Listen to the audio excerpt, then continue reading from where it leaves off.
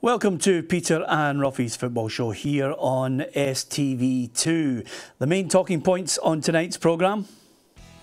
Celtic blunder their way into the Champions League group stage draw after an 8-4 aggregate win over Astana. Billy Davies rolls himself out of the Hearts job. Gemma Fay retires from international football. Yeah, just a few of the talking points we'll be discussing tonight. Alan Ruff is alongside me, Peter Martin.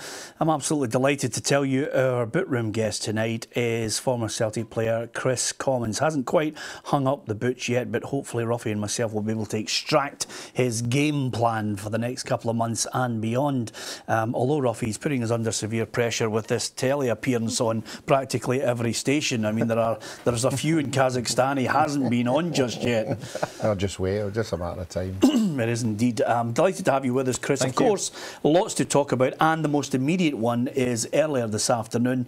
I mentioned Celtic blundered their way into the group stage because I don't think anyone in their right mind thought that it was going to be so close. Astana made a real game of it.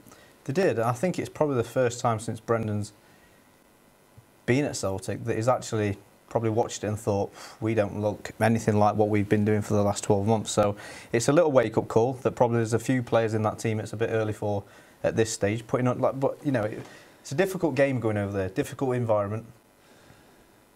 And it is a learning experience, and it's all about trying to gain experience.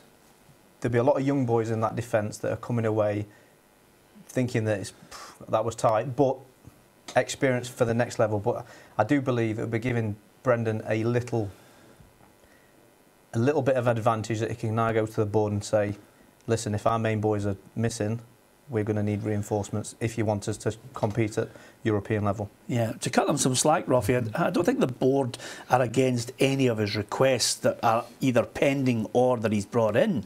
The problem with this game is they were all over the place at one point. I mean, you were actually looking and thinking to yourself, surely this team can't score 7. Yeah, but I think we have to cut that down to the second half. I think the first half, I think Celtic played possession. You know, I think they had 65% of the first half. You know, they didn't look under pressure at all. Just trying to see out the game, obviously, with the scoreline that they had. But it was the second half, you know, when it was a 15-20 minute period when you're right, they were all over the place. And I think, as Kris said, I think Brendan Rodgers will sit there and say, right, OK, Beaton is a quality guy, you know, but to play in there as a centre half when things are against you, particularly away from home, it's not going to work. You know, his positional sense was all over the place. And I thought that was the main problem, you know. But I think, if anything, they learned out the game, and Kris will probably tell you, when you play European football, possession's what it's all about. When you lose possession, you're under pressure. It was the game management that was looked, you know, it's probably the worst Brownie's played for a long time. But listen, it's good that it's out of the way. The main objective was getting through, which they've done. They'll come back in high spirits, get ready for the weekend's game, and then it's going to be looking forward to the draw, looking forward to the next chapter. Yeah, I mean, when you look at the team sheet, it was well documented. Hozo Shimanovic wasn't going to start, so you knew Beaton was going to be in there. Christopher Ayer is a young lad going through a massive learning curve as well. And then from there, suddenly, I think in that 15-20 minute spell where Brendan Rodgers summed it up, he said we were too loose. The second half was full of anxiety, and for a 15 to 20 minute period the manager just suggested we were on the ropes. Yeah, well, that's exactly how we've seen it at home. But don't forget, listen, Nir Bitton is not a centre-half. He'd not be playing, I can't imagine for 1 minute he's going to be playing centre-half in Europe. Nor do I think Chris Adger will play. I think he's a terrific prospect, great young player.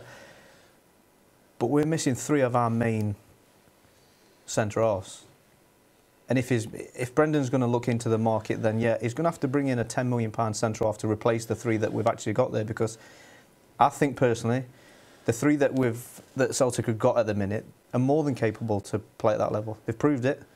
So let's not try and throw, that's the defence that's going to be taking us into Europe. I don't think for 1 minute that will be the back 4 that plays in Europe this year. Yeah, I think one of the big questions is, what is Brendan looking for? Is he looking to go into this group to just compete, or is he going into the group to try and get out of it? And I think the signings will prove what he wants. We all know he's ambitious, we all know he wants to improve year on year, but I think if he wants to get out whatever group they're in, like Kris, I think you need to buy in a couple of players. Yeah, can I just get your thoughts, Ruffy, on the goalkeeper? Because he lost one at his near post, which I thought he was suspect. The defence didn't do him any favours either, but and then he had one ridiculous punch. I'm not quite sure where Craig Gordon, has actually picked up a manual, and it says there are times when you punch the ball. He's done it a few times. Yeah, but I mean, Kris, again, I'll tell you, the ball moves. You've got to make a decision. If it's coming right at you, you just want to get it out of the road. As far as the goal's concerned, the guy's come in and he's in a position where he thinks he's maybe going to cut it back, and he's come off his near post and get caught out there. But ask Craig, if you saw Craig after the game and said to him, what do you think about the goal you lost? I think he'd hold his hands up and say, look, I could have done better. He's an honest guy, but fortunately it didn't matter. But I don't fall into the criticism of some people saying he's not a top quality goalkeeper who can't play European football. He can play European football, and he has made saves for Celtic in European football that's won in the game. Yeah, OK. Celtic, just with regards to addressing the positions where they're missing some key players, it looks as if they will confirm the signing of Rivaldo Kurtz from Ajax Cape Town. This is a really promising young player. And over and above that, Patrick Roberts, we reckon that loan deal is imminent. And then there's big talk about a striker of quality, and it would have to be, do you think it's going to be a replacement for Dembele or to supplement what they have there? Yeah, supplement, yeah. I can't imagine that anyone's going to be wanting to buy Dembele at this stage of the season. There's definitely going to be challenges along the way. Brendan likes to play one up front, so it's going to be difficult to try and keep them all happy. I don't think there's enough football to try and get them on the field. You know what Lee's like, he loves scoring goals, he loves playing, being the main man. If he's not playing and Dembele's not playing, I think it can cause a few problems. I think two top strikers, when they're both fit, is more than plenty. But the minute Dembele's struggling, Griff's, we've known, had a few problems as well. And I just think when you're going into a European campaign, if them two are doubtful, you need backup there, certainly. Yeah. Now to the group stage draw Thursday, 4:30. Every one of the Celtic fans will be looking towards it. I mean, there's chairmen up and down the country will be more than happy, Ruffy, because I think there's a £250,000, possibly more, of a windfall for every Premiership club in Scotland. But what about Celtic as far as the draw is concerned? I was listening to Ian Dart, the commentator, saying Celtic fans will want to avoid the likes of Real Madrid. I don't think he's quite tapped into the market of Glasgow. I think that's the only place they want to go. Yeah, but again, it's what do you want out of the group? If you want to get out of the group, you don't want Real Madrid. There are teams in that first pot that would give you a better chance of getting out it. So I think we have to wait and see who Celtic get. I think Celtic fans and Brendan Rodgers will want this year to try and get out of that group. I think that's what Brendan's brought as well. It's really difficult to get out. The fact that people are talking about getting out of the group. 12 months ago, we were just happy just being in there. And you're thinking, yeah, bring them on, Barcelona, Real Madrid, Dortmund, whoever, bring them here. But let's have a good crack at Celtic Park. Now we're actually saying, you know what, we might have a manager and a squad good enough to get out of the group. So I think in 12 months, it just shows you the progress that not only the team's made, but the whole persona of the fans actually thinking that we can achieve getting out of a Champions League group. Even if they go into pot 4, Kris, because potentially I think you're looking at either Napoli, Olympiacos, Liverpool. You're looking for one of the big clubs to get beaten in the games tonight for Celtic to go into pot 3. So it looks more than likely it's going to be pot 4. Yeah. So again, people are saying it won't be as difficult as last season. It could be every bit as difficult as last season. Yeah. But it's the beauty of the draw, the beauty of the game. And the draw, it's the excitement, isn't it? When you're watching all these teams coming out, thinking, oh, what a trip that'll be. Rifling through Jet2's package and where they can go, and Expedia, we're looking for holidays, and it's the excitement. It's not just a game, it's going away and trying to express and show everyone what Celtic's all about. Yeah, and just remember there are other airlines and package holidays. All right, you can book them all. There's too many to mention, but I was just putting my PC hat on there. OK, Ruffy, just before we hit the break then, do you think they're well equipped, and is it crucial that these 3 signings, Roberts can just fit in, he knows the score. Kurtz might take a wee bit of time. But the other one, I think, could be the key to this, the one where they might spend a bit of money. Yeah, defensively, yeah. If you go Boyata back and Simonovic, that is your back four. You know, you would be happy with that they've got the experience. Midfield, I mean, you can't see anybody making it any better. I think it's a striking, but we don't know. I think Dembele is the big question. You know, is he going to stay or is he going to go? So I think any manager wants quality in. You know, if he can get two in, he'll take two. Yeah. For yourself, Kris, do you feel confident they should be thinking about getting out of the group? If I know Brendan like I do, I think he'll just be looking to be competitive in them games. But there's no way they can turn out a performance like today and expect to get out of the group. But again, that's another matter. I think don't finish bottom for me. Yeah, okay. Well, lots to discuss here. You can give us your thoughts on it at Peter and Ruffy on Twitter and facebook.com/Peter and Ruffy. Give us your thoughts on Celtic. Who would you like to see if you're a Celtic fan in that draw? Kris Commons is our boot room guest, and after the break, we're going to be talking about Hearts, and we're also going to talk Scotland as well.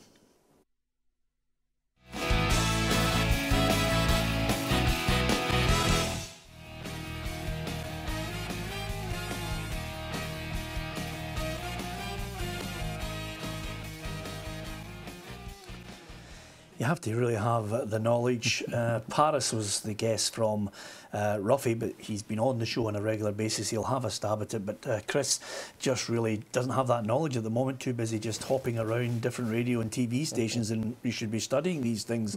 Don't think you can be on the show without getting caned, by the way. Comes to the territory. Yeah, absolutely. Now, before we get to talk about people who are hoping to get jobs, which of course will switch your attention to Hearts. What about yourself? Because a lot of people are looking and saying, okay, you've had the back operation. Yes. I know from your own point of view that was going to be the big decision for you. How close are you to making a decision? It's difficult to say because I've got a 12-week frame of where I should be. I'm 7 weeks, obviously, out of an operation. So at this point in time, I am just ticking the boxes, doing bike sessions. I'm starting to run on what they call an Auto-G machine, which is full of air. Feels like you're running on clouds. Could have done with that in my career, really. But yeah, it's just literally just day by day ticking the boxes. And you know, I've had no pain. I've had no sort of symptoms. So at the minute, I feel really good. So it's just every single week I'll be looking to try and up it, get outside, run in different directions, and you know, see if we can kick a ball again. Are you constantly getting scans on it to give you an update? No more scans. I think if I need a scan, that's curtains for me. That would mean I've got a problem. So hopefully no more MRIs for me. Yeah. Now, obviously you had a loan spell at Hibernian. Yeah. Are they in with a shout of getting you if you're fit? Yeah. You know, it's a club that I've thoroughly enjoyed playing my football there. You know, I know Neil inside out, so we do keep in contact, but you know, there's nothing there that's saying that there's the contract waiting for you. It's just, you know, if I can try and play football, I'm sure Neil would like to get me in Hibernian, that's for sure. Yeah, how difficult, and I've mentioned Hibernian, is there any other clubs that are maybe sniffing around there? Well, we've been looking at Pot 1 in Champions League. There's a few I'd like to showcase my left foot, so you never know. Yeah, absolutely. Well, you'll need to get your body. You'll need to get your body fat down. To be honest with you. Yeah, I was just about to say. I mean, you're fitter than me a minute. If Brendan Rodgers has not let me on these sides, you've got no chance. I mean, we wish you well in the recovery of it, certainly. But is there a point in your mind? Some players fear it. That point where you think, what if I've got to stop? I mean, obviously there's a media career that you might contemplate, but there's a big psychological thing in your mind if you have to give up football. Yeah, but you know what? I feel like I'm coming out of football. You know, I'm 34 in a week or so, and it's just that sort of time where I'm wanting to do things with my kids. I'm wanting to enjoy the afterlife of football. You know, I've had a pretty horrific 12 months where I've had 4 epidurals. You know, lots of injections in my spine. The operation that you've just spoke about, but it's the afterlife. And I bumped into Ian Wright not so long ago, and he said that if he could have finished early, he would have done, just simply because now he says I can't play golf, I can't go out in the garden, I can't play football with the kids on the garden. And he was basically saying, he says he had so many operations as his ankles fused together just to try and nick another year, and he says he regrets every single second of it. So he did say your health's a lot more important. If you can play, then great, but if you can't, then don't force the issue. Yeah, and if you're fit and you get the all clear, are you thinking year, 2 years? Have you got a set age? No, I think if you start putting targets in your head like that, I think you can get quickly brought down to earth if you do pick up another injury. I think I've had enough injuries over my career and enough, kind of sad times. It's just every week would be great. If I can get back playing football, I just take it for granted. And every footballer will tell you when you're injured, you take for granted just training. So if I can just get back training and just, like I said, tick boxes. If it's not to be, it's not to be. But I'd love to try and, give it my maximum. That's for sure. Okay, we wish you well with that, Kris. Thank you. Ruffy, the Hearts job.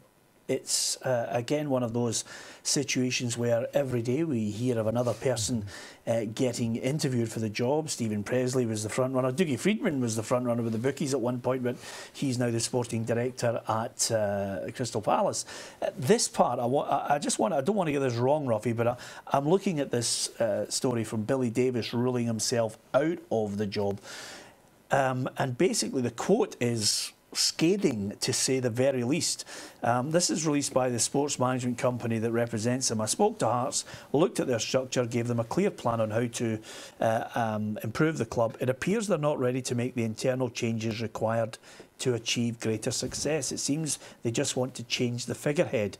It is my belief just changing the manager will not achieve what's required for success, and perhaps the alterations are out with their financial boundaries at present. I wish them well in the future. Now, that scathing, to say the least. There are other parts of it there where, I think that it's quite clear he's not buying into this Craig Levein, pyramid that's going on with a director of football. Yeah, well, again, we're not privy to being in that meeting, and obviously a manager getting in there, trying to get the job, has put his case forward, and then obviously there's some of the things that he wants to be doing at Hearts isn't to the liking of the people who are at the board, and that's all you can take out of that one. I mean, guys go in, and I don't know what you would say in an interview to get, buy into, what the club's doing. But obviously, whatever was coming for the other side, he didn't like what he was hearing, and he's taking himself out of it. Yeah. Okay. So he's out of it. It's getting to the point where we're going to go, and then there were two. Paul Hartley's in there. Stephen Presley as well. I mean, out of left field, there's nobody else that I'm thinking of who suddenly would be acceptable. Remember, you've got to get the fans on board. Well, all the names that was mentioned, a couple of weeks back, you thought, Steve McLaren, you thought, Billy Davis, what manager he's been, experienced, knows exactly what is required. But I think they're going into these meetings, it's like, right, okay, your CV's perfect, great, that's exactly what we're looking for, but you're going to have to deal with this. This is our structure. And the fact that everyone's just gone, no, it's for me, it's going to end up with John Daly. I think he's going to end up taking the job. I think he's starting to get a few results. And he knows the club inside out, and I think it could work for them. But the problem is all these experienced managers that have actually I've been in contact with Hearts or had interviews are not just walking out saying it weren't for me. They're coming out and saying there's serious problems in there. So I think it's a worry. It needs to get sorted very, very quickly. It looks to me that a young coach who's trying to get into the game will accept the Craig Levein scenario, but an experienced coach isn't. And that looks like the bottom line of it. Looking at it, Billy Davis is a strong-minded manager, so that's the first thing. Steve McLaren, I don't think, would have bought into it. I think if you thrust John Daly into it, you could wreck him, Ruffy. It's as simple as that. I think it's too early for them. They've had their fingers burnt with Cathro. I think, I've mentioned Peter Houston. I don't even think he's a consideration. Somebody mentioned Jim Duffy. I don't think that would be a consideration because of, the nature of football and where they've worked before. But Hartley, Presley, suddenly they become the front runners. Yeah, well, they were the front runners right at the start, and the other thing you've got to take into consideration is the supporters. They have to be kept on board as well. And if you get the right manager in there, that the supporters are going to be right behind, it gives them a bit of bedding in time. If a couple of results don't go their way, at least they are Hearts boys. So they might get that wee bit of time. But the only other way is to go out of left field and go for a manager in the Premier League who they think could take them forward. Yeah, well, that involves a fair bit of compensation as well. The one thing that it hasn't stopped him, Pierre. Hasn't the money side of anything hasn't been a burden for Hearts. Yeah, well, here's my point on it. Last point on it with Hearts. Suddenly, the story emerged that, you know, maybe Anne Budge was more worried about how the Hearts supporters were feeling when they sustained the Ian Cathro management plan for a while, and then they've got a new stadium, a new site to the stadium being built. Are we going to fill 20,000 in here? Now I think the priority is trying to get a manager that suddenly the Hearts fans buy into and think, we're going to buy the season tickets, we're going to fill this place. They need to listen to the fans, ultimately. I think you can't forget Hearts is a massive club in Scotland. And I think the Hearts fans deserve someone that they can buy into. It's not just another guinea pig that they've never heard of or another manager that's just up and coming. They need to sell season tickets. They need to get people in the ground. I think if they've got an experienced manager in there that is actually going to say, listen, I'm going to be making the decisions. My CV speaks for itself. I'll make you better. Come and watch the football. I don't think for a Hearts fan they're going to Tynecastle thinking, I'm not sure who's picking the team here. Not sure who's playing. Got no idea what's happened to our best player. You know, I just think there's too many question marks around the whole setup within, and unless that gets rectified or someone says this is what it's going to be, then the question marks are still going to be there. Yeah, and just picking up on that point, I think whoever gets the job is going to have to accept all the things that Kris is saying you don't want to accept if you're a manager who excites the fans. I think Stephen Presley and Paul Hartley are going to have to give a little bit here if they suddenly get into the box seat. Oh, well, maybe Anne Budge and Craig Levein need to give a bit, you know, maybe Craig has to take a step back. If people perceive him as the problem of looking over them, coming into the dressing room, sending notes, you know, maybe he should take a step back and just say, like, I'll be director of football and I'll organise everything else. You can go on with dealing with the team. There's certain, that could be that's the way ahead. There's a certain role, a role for a director of football, or, you know, the person that's doing bits. You know, I think as a manager, you need to be the one that's making the big decisions, because ultimately it's your job on the line.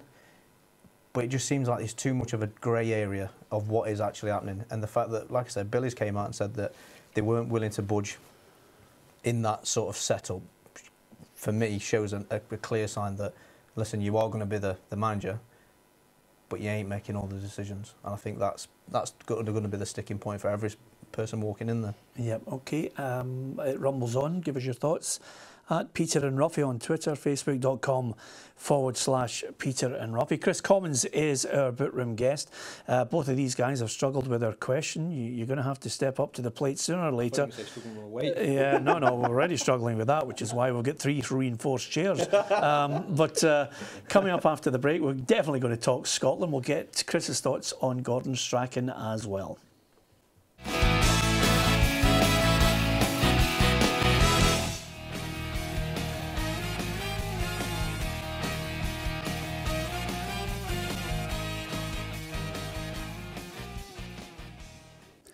Welcome back to Peter and Ruffy's football show here on STV2. Delighted you could rejoin us after that short break for some news. I'm Peter Martin, and I'm delighted that alongside Alan Ruff and myself we have our Bootroom guest, former Celtic player Kris Commons, who obviously is keen to try and just prolong that football career a wee bit longer, and we certainly hope he's got maybe 1 or 2 years left in him. Now, just before the break we were talking about footballers who'd scored some phenomenal goals. Andy Cole was the answer, Ruffy. You're 1 behind. You're going to have to really kind of fight back. One more question to get back on level terms with. Look at that smug look on his face there after getting that one right. OK, we'll wipe that off you now by saying Gordon Strachan, Scotland. Yes. He's getting it in the neck at the moment for players that are left out. You know, Brendan Rodgers said he was surprised that Callum McGregor never got the call-up. What about you? Yeah, surprised he's not got a call-up, but I think looking at the team anyway, it's a strong team. I think even if Callum was in the team, would he play? Probably not. I just think it's a great time to actually bring Callum into the fold with him doing so well, and I think that's probably the annoying thing, that he has been playing so good, scoring goals, putting in really good performances, and just being overlooked. But like I say, you cannot look through that team and think there's no way he should be in there. I don't think that's the case. This is Gordon's take on you know, Callum McGregor not being there and the choices he has. I keep saying, if you look at that midfield and then the squad, then there's a lot of good players in there. A lot of good players in there. And a lot of players who have done very well for us over the last 3 or 4 years, who we can rely on, and are playing at a good level as well. I think he has an abundance of players in there, quality players. I can understand the argument for Callum McGregor, but it is now the time, Ruffy, to throw someone in. Albeit he's got Champions League experience, is now the time to throw someone in when the next 2 games are critical for us. It is, you know. Brendan's obviously entitled to his opinion. It's his player. Yeah, the bit I didn't like was I thought it was a wee bit disrespectful when he said, considering the players that I've seen are in the squad. You know, I don't think that was the right thing to say. You know, he was actually having a go at the players that Gordon had picked. But I think tonight's game proved that Callum still got a wee bit to learn, you know, on the European stage. You know, I don't think it was his fault or anything. I just think he had when Celtic were against it, you know, he was a sort of a vulnerable player in that midfield, and that's why he took him off.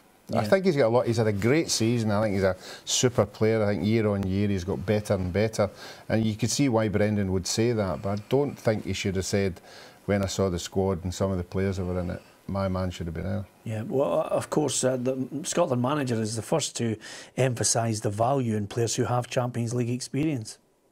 I think you go back 10 years, where Rangers were playing regular European football and Celtic, where I think both clubs were sending about 10 players to the squads who are playing regular in European football. It makes a huge difference. It's a great learning curve for the players on how to deal with big matches and atmosphere, and how to travel, how you deal with travelling. So yeah, it makes a big difference. I can see progression in the team again, Kris. The problem is it's all about levels. Everybody can suggest to the Scotland manager, as they do, you know, for decades, which is he should be playing, he should play. No Aberdeen players, and people up in Aberdeen will probably think, you know, we've got players that should be in that squad. But he always emphasises to every one of the journalists who go into his company, you have to be consistently playing at a level to understand the type of thing that happens at international football. You can maybe give us an insight into that. Yeah, it's a huge step. I think obviously European football is a great learning curve, but you need to be given that chance. And like I said, I'm not saying that Callum should be in the squad and he's going to take part in the games. I just think it would have been a perfect time just to introduce him to the squad. You know, I think you picked 25, 26 players. And I think that was the Aberdeen boy as well, Shinnie. I think he deserves to be in there. But Gordon Strachan gets paid to pick a squad that he thinks is going to win these next two games. And I look at a squad thinking, we should win the next 2 games, which, if we do, there's not been much to talk about Shinnie or Callum McGregor. Do you see progress? Do you think we're getting better? Do you think he has better options? I think if you look at the England game, I think tactically we were superb. I think the work ethic was one of the highest standards that I've seen on a hot day. And barring the Kane goal at the end, should have been coming away with possibly the greatest result of all them players' lives. So I think there's definite positives there. The squad's going to meet up again, and I think in all the meetings as well, they'll be bringing up that England game, going through the good bits, going through where can we be tactically a bit better. But I think on the whole, it should be a positive thing that if we get a result next week, that we're back in this, rather than we're playing a dead rubber. I think there's a lot of confidence that you could go into these games. Well, give me your take on it. Ruffy thinks 6 points minimum. Got to be 2 wins. Got to be 2 wins. Yeah. If he doesn't get that and he gets maybe 4 from 6, do you think the game's up for? Do you think the manager will look at it as the game's up, or will he still argue the case mathematically? Yeah, he'll if they've still mathematically got a chance, then yeah, of course he'll take that route. But I think if you're wanting to compete and get into major competitions, you need to win these games, because it's going to be putting pressure on, you know, going to Wembley and trying to win there. I just think you need to win these games. If you realistically want to play a championship, you need to win. Who are the certain starters for you, and maybe his dilemma? Certain starters. I would say Gordon, Tierney, Brown, Griffiths. And the rest is just supporting cast? No, I won't say that. He's got a really good squad to pick around. Yeah. But, you know, Gordon's a man of he likes to keep it pretty much the same and stick with the same sort of players, and he's quite loyal to them players. So, you know, I think there needs to be a Celtic emphasis in there for the fact that they are playing at a very high level and they're winning week in, week out, apart from obviously today. And there's a good feel factor about it at the minute. I think when Brown's captain and leader, I think he gives it more confidence to the rest of the Celtic players. But there's abundance of quality coming from all around, you know, England and Scotland that's going to make up I think, a really, really good, strong squad that will go and challenge. 2 wins in your mind? Yeah, I'm very confident they'll get 2 wins, yeah. Okay, we keep our fingers crossed. I think it's one of those days on the programme where I love to say, I hope you're right, I hope we are winning both games. We're going to switch our attention now from players on the field to fans off the field. This was Supporters Direct Scotland. It was a poll right across over 12,000 fans.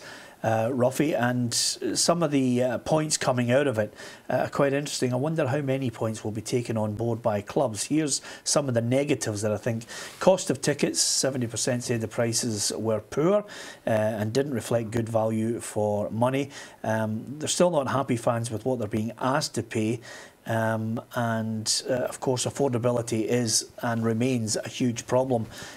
Inside the ground, I think a lot of people are now veering towards the safe standing. I know the Rangers fans, you know, in the 1872 have started to look to that as well, and there's 62% still keen on alcohol being trialled in games. Don't laugh about that, Kris Commons, because I'm part of the 62%. On the basis, Ruffy, I just think it's preposterous that you know, other sports can gleefully rub it in everybody's faces. They're out there, the rugby fans have got their beers in their hand, you know, cricket, they're all there, they've got a beer, but football and the common man is stopped from it. If you misbehave, you're arrested. It's as simple as that. But I do not think that they should be isolated and discriminated. Well, the proof would be in the pudding, that if you ask the police after a game what is the most things that people get arrested for, it would be being too much alcohol. So, I mean, people have to be responsible, and unfortunately, the people who are not responsible, everybody else is suffering. Until you can actually, I think, maybe restrict it inside the grounds, you know, you have to monitor it. But I mean, even you saying restrict it is a form of discrimination as well. It is tough, but I think they're being isolated as a group, as a supporter base, as a sport. Football fans eliminated. It doesn't go on as much. I think there's a slacker attitude in England, Kris. You're laughing. Kick it into touch for us. I'm just thinking there's 70% of people there saying that the ticket prices are quite high, but they'll still pay the money to get in the ground and probably do £30 on beer. It's just, I think it's one of those that when you watch a rugby game, most of the fans are all intermingling. They're there to have, no matter if you're winning or I'm winning, it's oh, good game, well played, let's go and have another beer somewhere else. Yeah. I think our fans are that passionate about winning games. You have to, you know, cordoned off police, and I don't see that there's any sort of benefit in being drunk at a game or having a drink at a game. So you would firmly close the door on that option? Yeah. No trials whatsoever? No trials at all, no. I don't think it's doing anything good for the game. I don't know why you'd introduce alcohol at a game. Yeah. Listen, if you're at the boozer, at home, fair enough. But I just think, again, it's all the police stuff, the fighting, there'll be... You know, it's the travelling home, trains, buses, all that sort of stuff, isn't it? The thing is, I mean, we got the Scotland games, and there are drinking involved there. You know, there's the corporate lounges, and everybody's sitting and having a drink. So it doesn't seem to be any problem at these games. It's the club games. It's what club, you know, Rangers, Celtic, Hibs, Hearts, Dundee United. You know, the rivalry. You know, and you have to say if it's not going your way and you're full of alcohol, that's when it's going to kick off. Yeah. Yep. Listen, I understand the logical argument for it. I just think there are areas where we could have sensible trials on it. Obviously, that's you've kicked it into touch. Ruffy and I are having a party at our house at the weekend. It's 50 quid a ticket, and I'll tell you right now, £10 a pint. Lisa and Kris, you're not coming. It's as simple as that. We want people who are a right good laugh. And if he does show up at the door, there'll be segregation. Anyway, on that, join us after the break for the positive from the fan survey.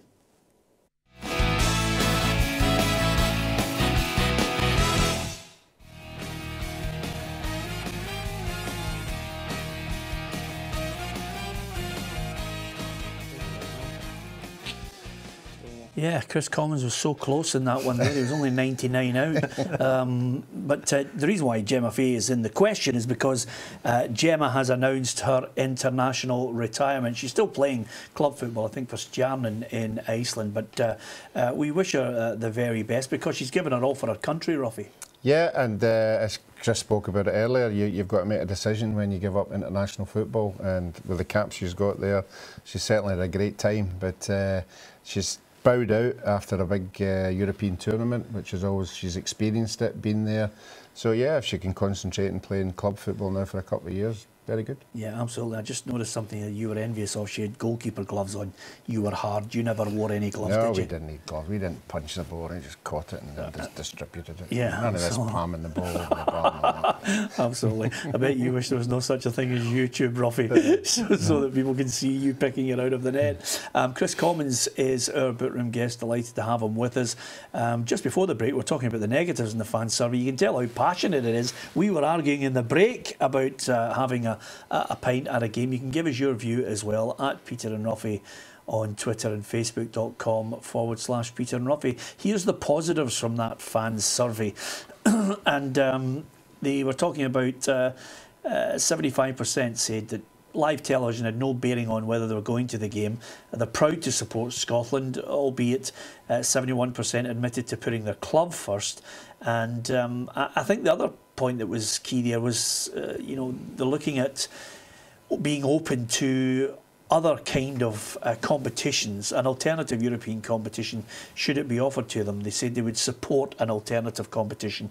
I'm of the belief, Ruffy, that we still have to look at the Europa League and revamp it, make it more exciting. I don't think it gets exciting until quarters or semis.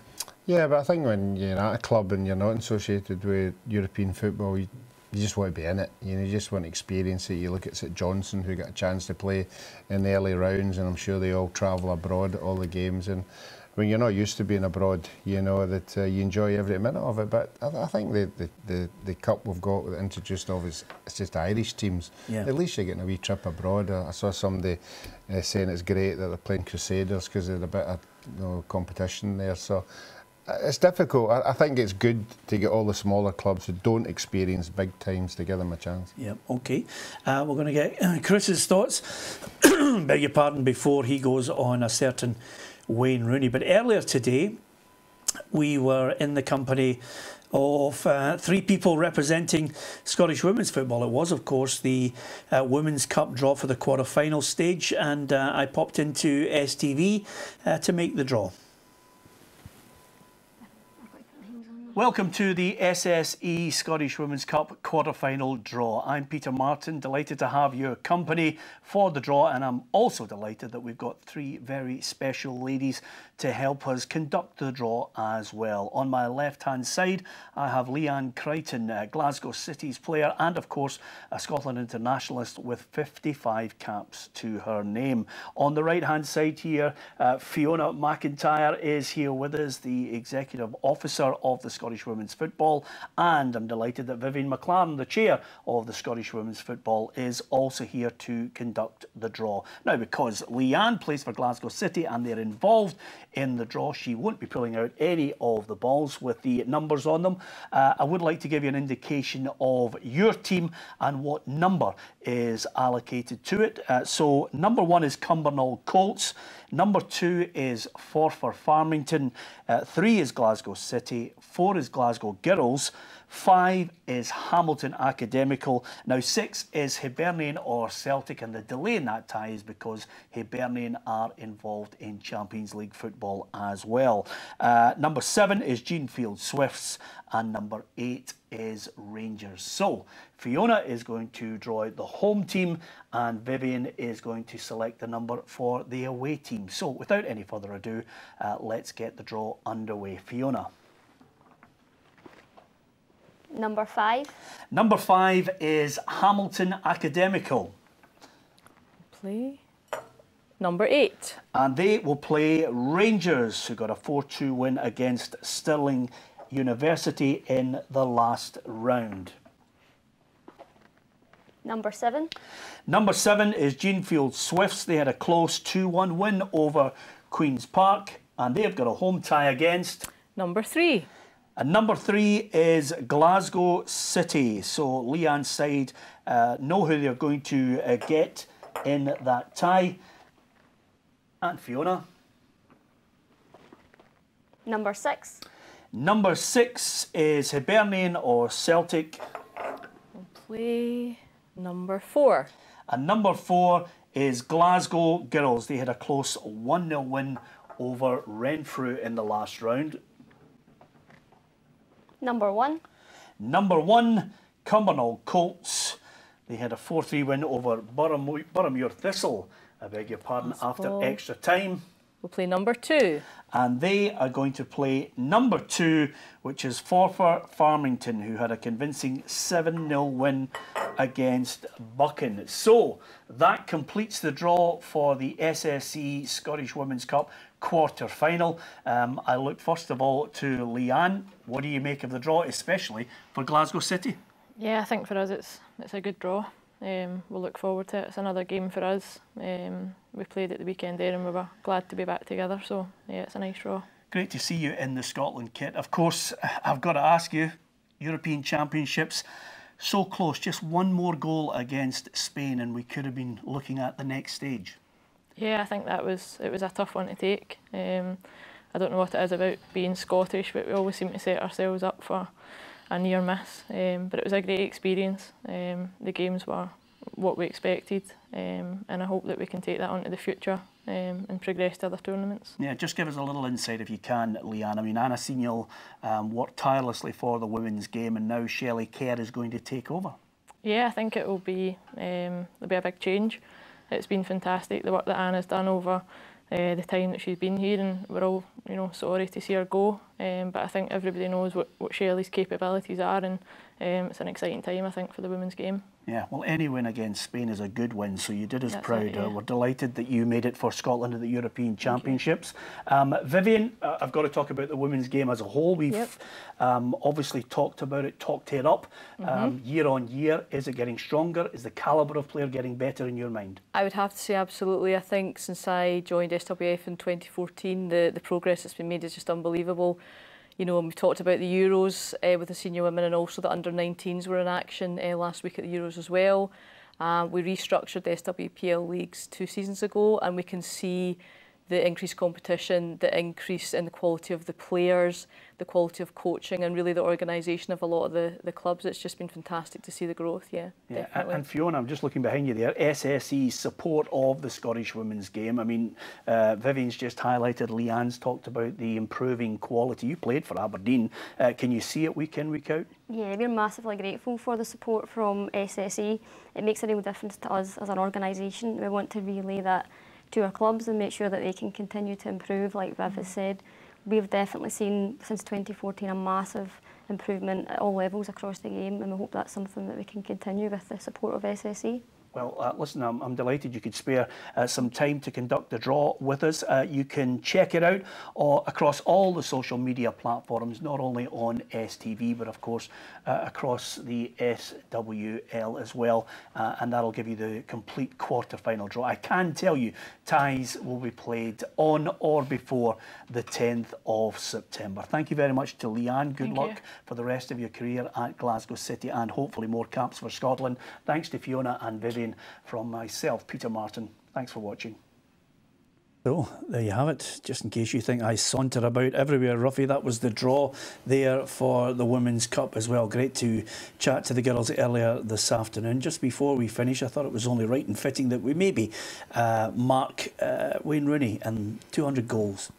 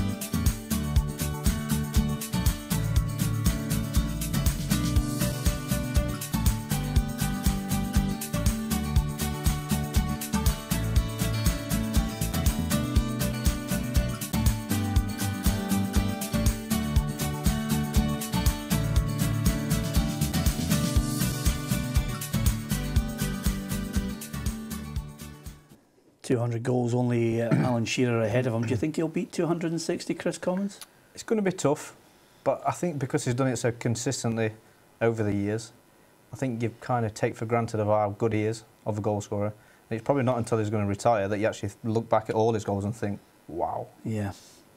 Special player, Ruffy, but I'm not having cupping his ears to the crowd. I mean, he needs to have a long, hard look at himself, doesn't he? Yeah, and he's got, you would think, 20 goals a season, another 3 years. Has he got another 3 years? Maybe. Yeah, I was going to give the cupping the ears to the crowd to you, but then again, that could be your next manager, so there's no danger you're going to give us a quote on that. Yeah, Kris, we wish you the very best of luck. I do hope the back holds up. I do hope that you get back playing football still. People say hanging up your boots too early, you regret it for a long time. Fingers crossed. Cheers. Ruffy and I definitely hope he keeps on playing, because the last thing we want is him taking over our show as well. He's practically got it all sewn up at the moment. From Alan Ruff, from myself, Peter Martin, from Kris Commons. Thanks for watching. Good night.